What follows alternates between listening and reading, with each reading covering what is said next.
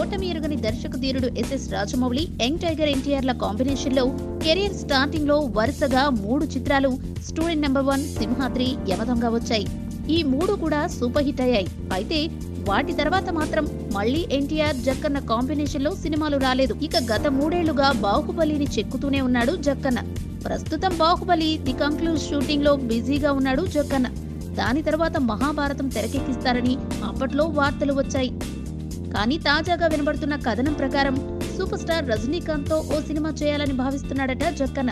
ఇక రజనీ విషయానికి వస్తే ఇటీవలే కబాలీతో భారీ వసూలు సాధించినప్పటికీ అది జరిగిన బిజినెస్ తో పోల్చితే ఫ్లాప్ జాబితాలో చేరుతుంది.